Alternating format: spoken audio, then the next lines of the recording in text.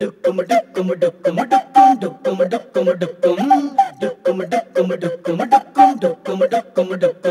item number is totally the brainchild of Vishal and Shekhar.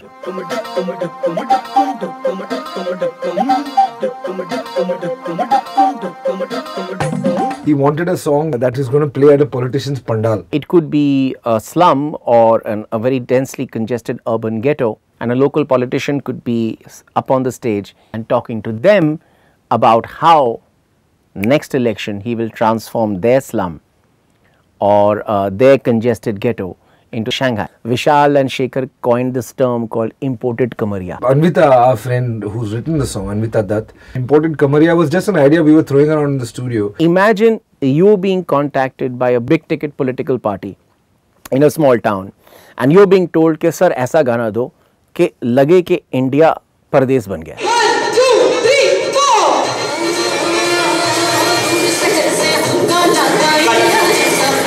ऊंट गाय पे आता जाता होगा सारा देश. हमका जाने हम कहाँ जाने थे. स्काई स्क्रेपर होगा हर कोने कोने पे.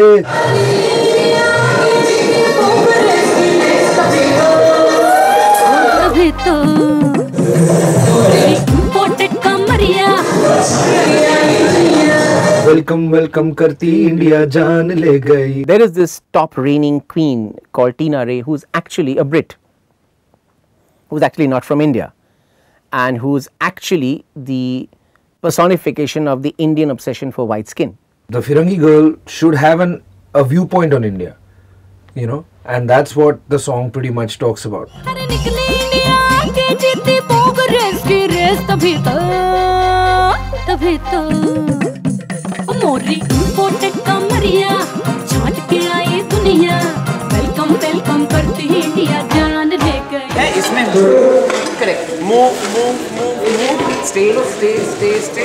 Again movement.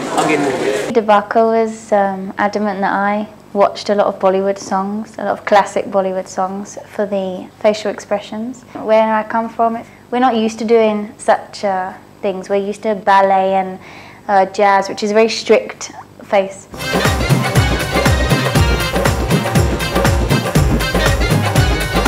And also body movement, to go all out with your body. The hips, obviously, I had to really concentrate on.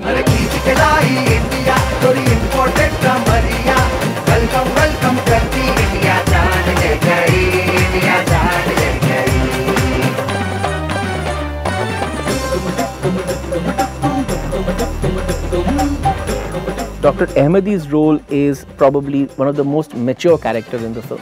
He understands why a party is putting up a show just 3 months before election. He understands why India's top Bollywood star is being called to do a dance tamasha show in a small town. He understands the reasons.